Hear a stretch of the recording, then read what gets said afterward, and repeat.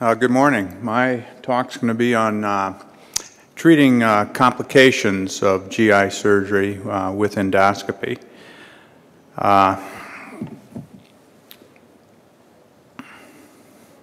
This is my disclosure slide. I'd like to point out in particular that I'll be talking about stents, and I use stents from Boston Scientific and Alveolus, and they have both contributed to my research funding.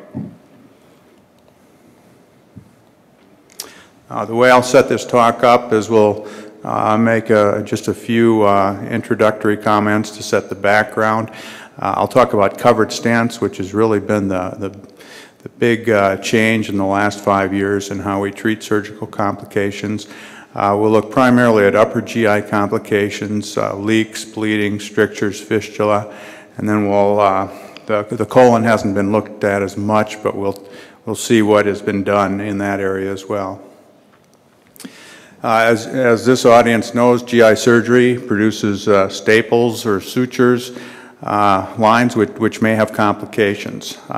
There's been endoscopic treatment described for acute leaks, for bleeding, for strictures, and for enterocutaneous fistula. The rationale of doing this rather than our old-fashioned approaches is that you can reduce the need for parenteral nutrition, especially in the leak patients. It's shown you can decrease length of hospitalization, and you can avoid the high-risk revisional GI surgery that is sometimes necessary without stents and clips.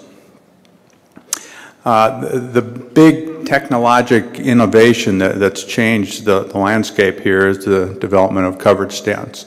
These are mesh cannula that are made of either metal or plastic. They are compressed and they expand to a certain diameter and length.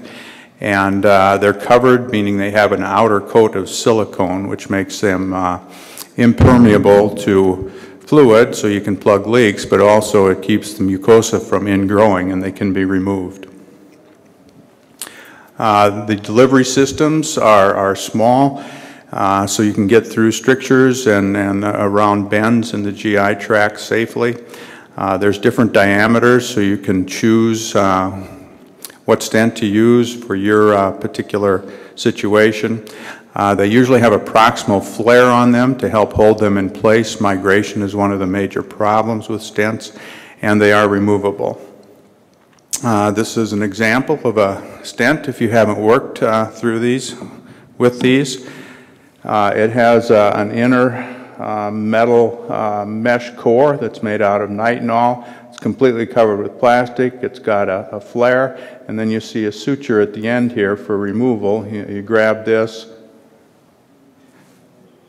and when you pull on that, it collapses the top and allows you to remove it safely. The way we place these is we first do endoscopy. Once we've identified that there's a complication, we mark the site of the pathology and the squamocolumnar junction with usually with an external paper clip. You can inject contrast into the mucosa.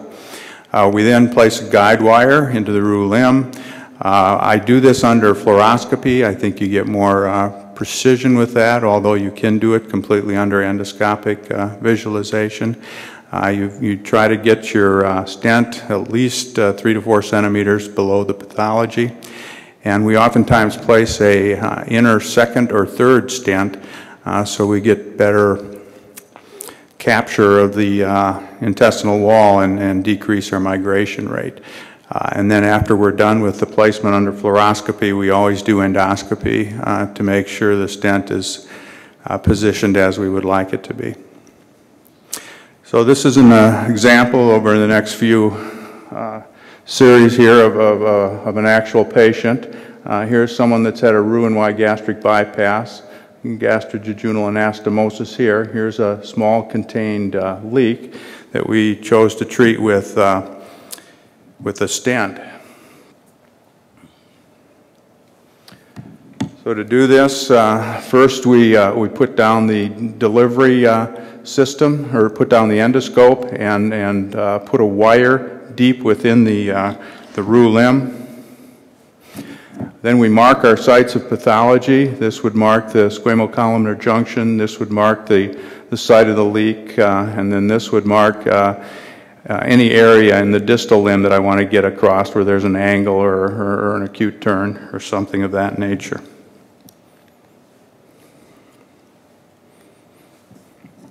We then put in the delivery device, and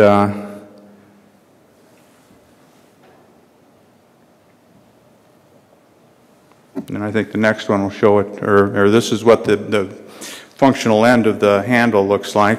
You deploy the stent in two motions. First you grab this lever and pull it up, and that will bring it halfway out, and then you can retrieve the stent at that time if you want to reposition it. And then you complete the deployment by pulling on the blue lever. And then this is, I don't know if you can see it, but this is the bottom of the stent here below the pathology, and then extends well up into the esophagus. And the next day, or this is the intraluminal view of this stent to make sure the placement is how we want it. And the next day we usually get a contrast study. This shows that the stent is across the leak. It's going, the contrast goes down into the roux limb, and it's up here well into the esophagus to capture the esophageal wall. And this is what our stent configuration looks like generally when we're finished. We'll have one stent that's extending well below the site of the leak. The proximal part of this goes up near the GE junction, sometimes above. We usually put a second stent within the first stent. We found that decreases our migration rate. The stents that we or that I'm comfortable with and have used is, first of all, the Alimaxx stent. That's the one I showed you on the picture. It has a nitinol metal base and a silicone cover. Comes in a variety of sizes. In the GI tract, I just used the 18 or the 22. Boston Scientific has a wall flex covered stent, also made out of nitinol with a silicone cover. Its diameters are 18 and 23 millimeters.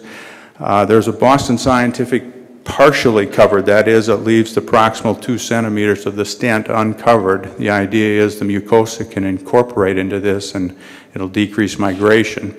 However, I have a lot of problems removing these stents, so I have currently stopped using them in my practice.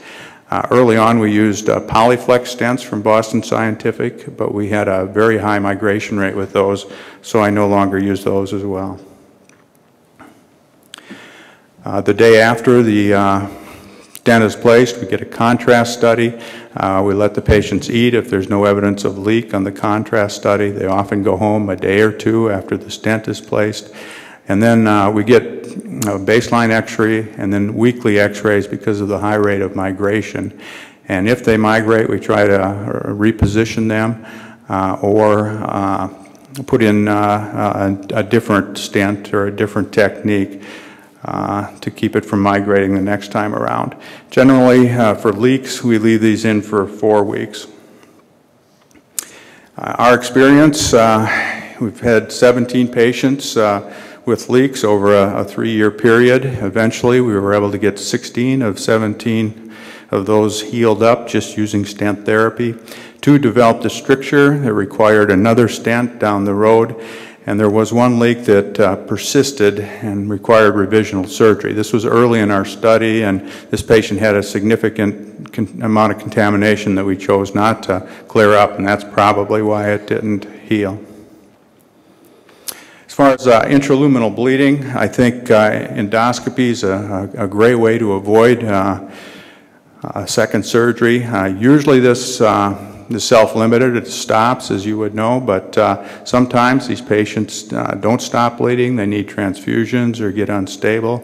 If you look at them, the bleeding site at the gastrojejunostomy or where your anastomosis is usually isolated, and treatment is usually successful and it's usually safe. I think endoscopic clips are best. I think they have the least risk of ischemia. There's also been success with epinephrine injections or electrical coagulation without increased risk, but I think theoretically the clips are better. As far as GI strictures, just quickly, we had 8 patients that developed strictures, 2 after a leak. These patients have significant pain when you place the stents in, so you have to be ready for that. Our stents were left in a median of 8 days because of the problems with the pain. None of these patients have been reoperated on, but there is one that's still not eating adequately and will probably need revisional surgery. As far as enterocutaneous fistula, we've treated 4 of these patients with stents. 3 of these healed while allowing oral nutrition, really made for a simple treatment of the complication. 1 could tolerate oral nutrition, but every time we took the stent out, the fistula was still there, so we eventually went to revisional surgery on that patient. The total experience at the University of Missouri is shown here. We've treated 26 different patients with stent therapy. Oftentimes you have to do multiple procedures on them. We've done 55 different stent placements and now have a 15-month medium follow-up. In 81% we were able to give feedings immediately. We had resolution of the pathology in 22 of 26. And our unsuccessful ones, 2 of them required revisional surgery, and the 2 strictures that required later dilation were included as well. The complications, the main thing that's been a problem is stent migration. We've had a 40% rate of stent migration. Of these stents that have migrated, usually they stop somewhere in the root limb, and you can retrieve them endoscopically. We had 3 that passed through the GI tract completely, and then we had 2 of them that got hung up in the distal ileum and required laparoscopic removal. We've had to do laparoscopic procedures due to the stent in 4 patients. We had the 2 that migrated, and 1 patient got an embedded stent. I could not get it out endoscopically, so we had to do it laparoscopically. And 1 patient developed a root limb perforation at the distal end of the stent. You often get an ulcer there, but in 1 patient we had an actual perforation that had to be repaired. As far as the migration, we found with experience that you need to use longer stents of greater diameter, multiple stents, and we've had less migration with the alveolus stents. They're a little more rigid, and they have some anti-migration struts that seem to decrease the migration. But it continues to be the main complication. It's a nuisance generally, but occasionally it can cause a real serious complication. So in our experience, on balance, we think that this is a marked breakthrough. They greatly reduce morbidity and decrease use of TPN, ICU stay, hospital stay, and we haven't had a mortality. Moving on to the colon, which is much less studied. There's 1 French report looking at rectal perforations of an anastomotic leak treated with covered stents. They were successful in treating these 5 patients.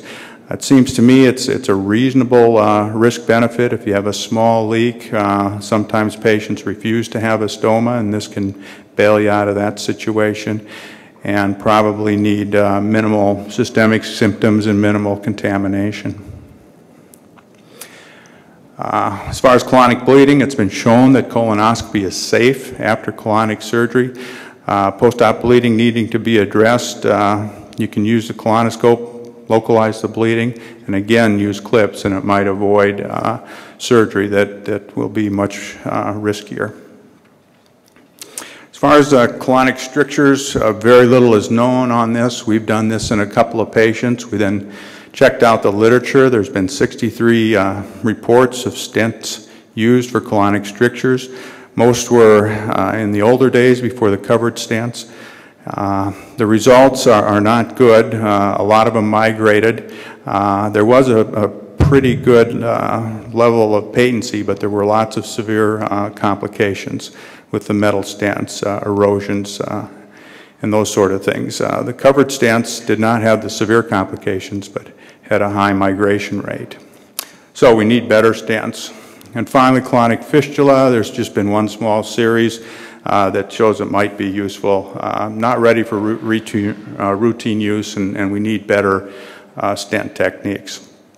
So the take-home message is we've got some new tools here to use endoscopically for complications of GI surgery, covered stents for upper GI leaks, endoscopic clips for upper GI bleeding and colonic bleeding, and stents for stricture and fistula. And I thank you for your attention.